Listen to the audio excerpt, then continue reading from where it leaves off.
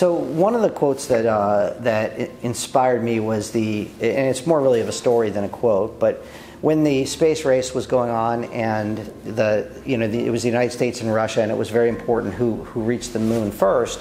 As the story goes, John F. Kennedy came to NASA and he passed the janitor in the hall and he asked the janitor, what do you do here? And the janitor said, well, I'm sweeping the floor, sir. And Kennedy put his hand on the janitor's shoulder and said, you're not sweeping the floor, you're helping put a man on the moon. And what I took that quote to mean is everybody of course they come to work to do their job, and you hope they want to do their job well. But it's very, very important for a manager to connect what someone's everyday tasks are and everyday job is to what the overall goal is and what the big picture vision of the organization is and how they play a role in something larger than just themselves.